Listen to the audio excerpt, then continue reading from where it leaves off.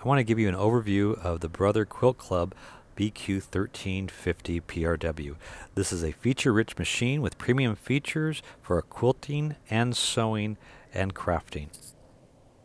It has 290 built-in stitches, quilting stitches, utility stitches, stretch stitches, decorative, and monograms at your fingertips. This machine comes with many extra accessories that are optional with other models.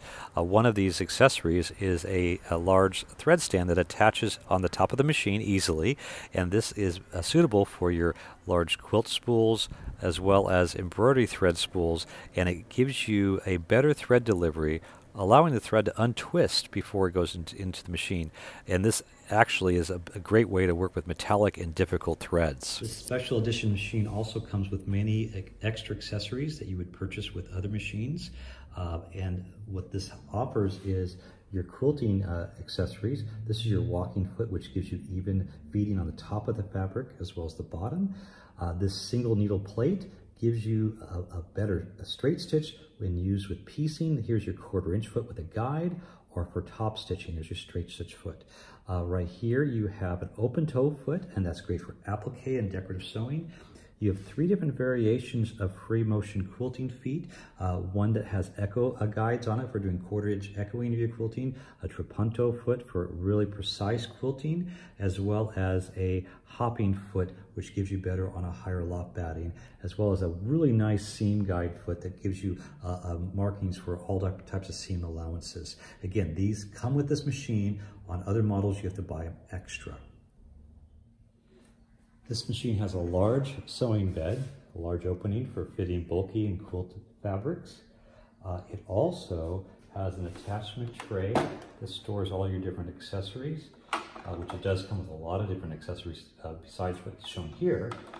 And also this large extension table. Now this extension table has sturdy legs that are attached. They retract for easy storage, and has a storage knee lift. And the knee lift attaches to the machine, and this gives you the ability to raise and lower the foot electronically, so you have your hands still on the fabric when you want to pivot. Also, the table attaches very easily, like so. And this gives you a large sewing surface and a great handling of the fabric.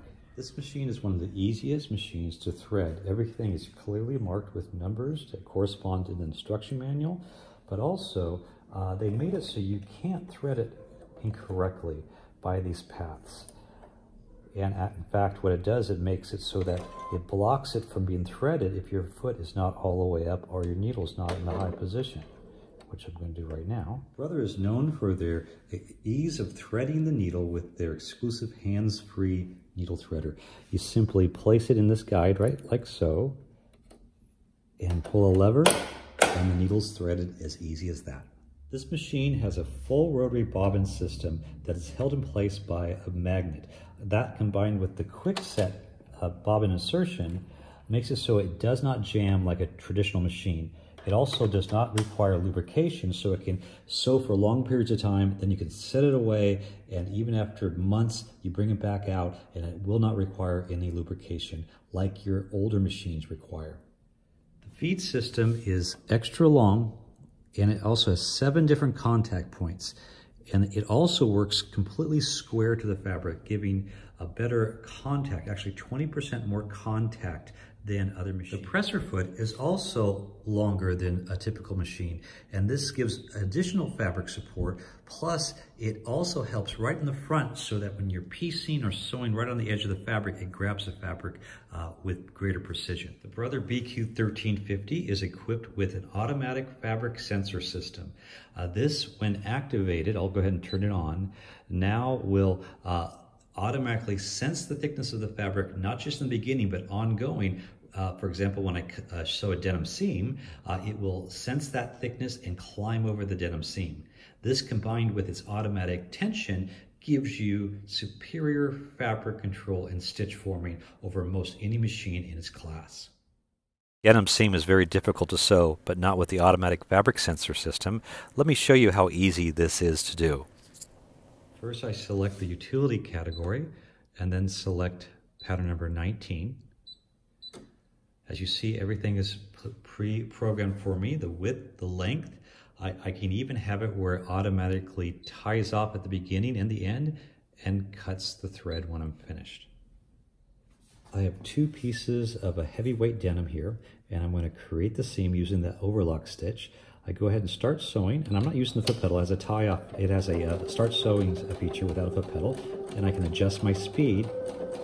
You saw that it automatically tied off. Let's go a little faster. It has such a good fabric control. I'm barely even holding onto the fabric or guiding it. It's sewing off the edge of the fabric, and then it's sewing 3 points of strength. If I press the reverse button, it ties off at the last hole and cuts the thread automatically. So you see I have an overlock stitch here, and so the seam is sewn and finished. Come back here, fold back my flat felt seam like so, and position it under the foot. And I'll lower the foot down. Now I'm going to select my triple stitch, which is good for top stitching, and it's on the front of the bed of the machine so that it's easily accessed. It's, the most common 10 stitches that you'll ever use is right here. You can even pre-program your settings of each of those stitches. Now I'm going to sew the top stitch on the flat felt seam. I'll go ahead and start sewing, and one thing you'll notice, it's still set for tie-up because it remains at that setting until I take it off. So I sew down the end of the seam, and it's perfectly guiding right on the edge right there.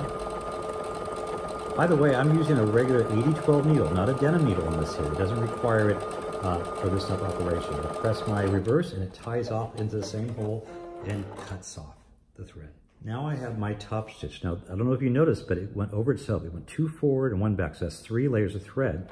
So I'll turn this upside down here and I'll fold it. There's 3 layers of fabric, 9 layers of denim. And the most difficult thing about this is climbing over that seam. We've all had that problem, and we've broken needles on it because our machines can't sew over this.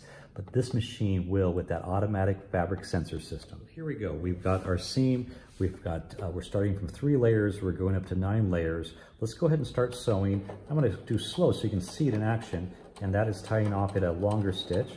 But actually, I'm not even going to hold on to the fabric. Watch this here. It actually will climb up over. It's adjusting to the fabric right now. The precision of this feeding is amazing. I'm not holding the fabric. That's what's incredible. I'll go ahead and stop here. Now I'm going to take this very sheer tricot fabric, and this is so sheer and also has a stretch to it. It's very difficult to sew, but as you see, I still have the denim here. I'm just going to take this here. Let's start sewing and let it go right from there, and it's going to adjust automatically down to the sheer fabric. And it's amazing. I have perfect fabric control with this. Let's go ahead and stop. I'll swing this around. I want you to see this, how flat that lays. I did not adjust anything. The automatic fabric sensor system also works with fabrics such as t-shirt knit. Now let's say we were going to put a ribbed collar on this t-shirt, which is so difficult to use. Now we have 3 layers of fabric, 2 different types of fabric. We'll take this here and we'll sew off the edge of the fabric with that overlock stitch, and we'll go ahead and start sewing. And see, that's sewing the seam and finish the edge, but the fabric is pulling through beautifully, and it's sewing on this knit. I'm applying a little bit of pull on the ribbon to get a curl, but the machine does this with ease. Can your machine do this at home? I know many machines that jam when they do this. This machine does it beautifully. I'll press the reverse, and again it ties off and cuts the thread. You see here we have a perfectly sewn overlock seam. That's a flexible seam. It's finished at the edge, and it has the perfect curl that you want on a rib collar, and it's a flexible seam. Now I'm going to sew with some Lycra. Now Lycra is difficult because it stretches in all directions, and imagine sewing with elastic, sewing elastic on the edge of the fabric. That's very difficult because you need 3 hands to stretch the elastic and guide it at the same time. Now watch what I'll do with this here. I'm actually going to take this here and feed my elastic right into the foot. And it's because of that feed system, it gives me the control to take this Lycra, this is slippery stuff here, and I'm gonna put it here on the edge, and now we're going to sew it. This would be something you would do on on swimwear or anytime you want to sew elastic here. To sew the elastic, I'm gonna select one of my most common stitches here. It's a zigzag that has 3 separate straight stitches in there. That's gonna give the right elasticity to the stitch while I sew it. So let's go ahead and sew this here. So I have the elastic in my hand here. This frees my other hand to guide, but I don't have to stretch from behind, which you typically would do. So I'm going to start off sewing here. And I stretch on the elastic to the suiting. But you see, the thing is, the machine's doing beautifully. Even though I'm stretching on this elastic, it's sewing right on the edge, and that makes it so that I can guide it evenly. And this is something that machines that sell for 3 to 4 times the price of this machine can't do as well. It's all because that automatic fabric system and that elongated 7-point feed system gives me the control that I wouldn't have on another machine. So now you see here, the elastic is sewn on the edge, right perfectly on the edge. Look at that stretch. If I wanted to come back and encase it, I would just stretch it open, sew it back, and do a zigzag on here. This does better than most sergers.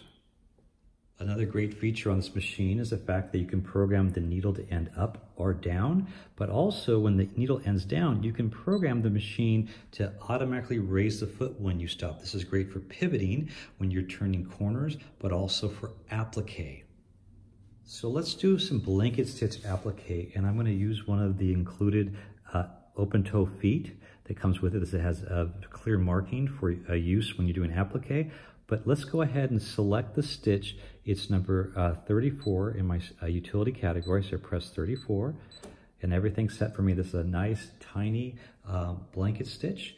We have many options of this here, but I like this small one right here. Again, I have the pivot feature selected, and you'll see how that's going to be wonderful as I turn a corner. So as you see here, I have a piece of fabric that has a curve on it, and then it comes to a corner. So we're going to go around the curve. I'm going to simply start sewing, and it's going to lower the foot automatically. And so you can see the clarity I have right on the edge here. Now sometimes, even when you're on a curve, you want to stop and pivot. See, the needle is down, the foot raised up, so I can pivot.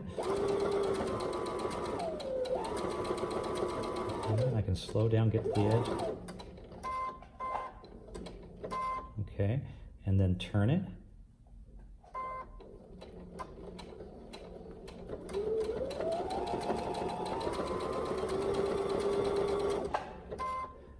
As you see, that gives me a blanket stitch. Actually, this is such a tiny stitch, it looks like it's hand done. And so I'm going to show you one of the larger blanket stitches. So here's another blanket stitch. And again, I'm using the pivot feature, and this is going to give me a much larger bite. I can actually adjust it so it's thicker. But again, I want to come up to the edge here. And now I can pivot. Very, very easy. So now you can see how nice that's done right on the edge. Another exclusive feature on this machine is its true basting stitch. So I'm going to select the basting stitch, that's number 8. And this stitch actually is elongated 5 to 6, maybe 10 times the typical stitch length. And let's go ahead and show you how this works. So how this works, if I start sewing, it takes a stitch and then it feeds without stitching.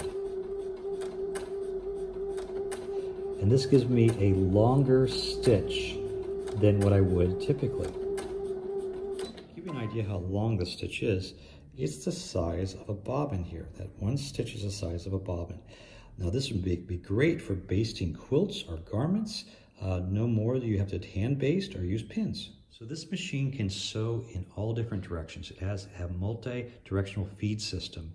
And to show you that, I'm going to select one of the directional stitches, number 96. And this is going to sew a zigzag to the left, not front, forward, or backwards, but to the left. I can do this with other stitches as well.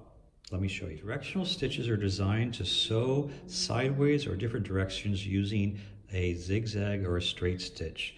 So the benefit of this here is, as you see here, it's sewing to the left And the benefit there, let's say I couldn't turn my fabric, we're doing applique, we're doing patches, working on sleeves. This is something that is another exclusive feature on this machine. There are many directional stitches, and they actually end up looking like free motion quilting. I call it automatic free motion. And what I like about this is that it gives you free motion in quilting patterns without having the skill that takes a lot of practice to do quilting. See how this is moving in a circular action?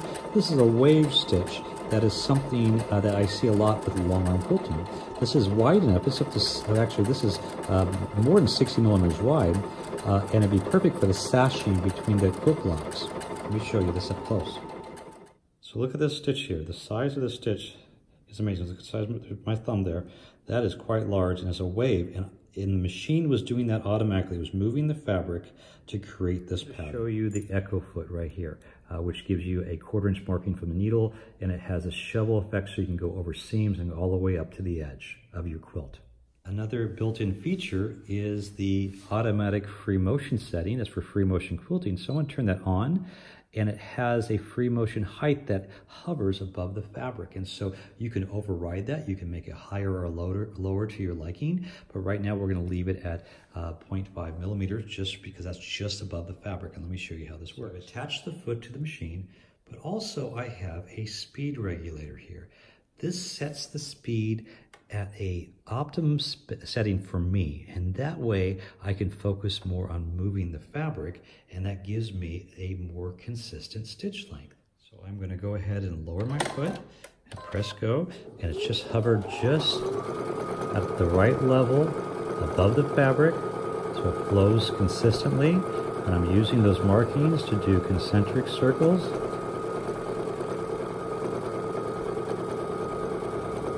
So easy to work with this here. I'm not a quilter, but I have fun with machines, and this machine works flawlessly. She also has 8 one-step buttonholes that automatically sizes based on the button that you have. Let me show you. So I simply take the button that I want to sew the buttonhole for, size it in this foot, and I'll attach it, and the machine will automatically do a buttonhole based on this button. So I press the start button, and it will repeat and make as many buttonholes as I want, all the right size for that button automatically. Nothing could be easier than this. See this machine in person at one of 5 Moore's locations in Southern California.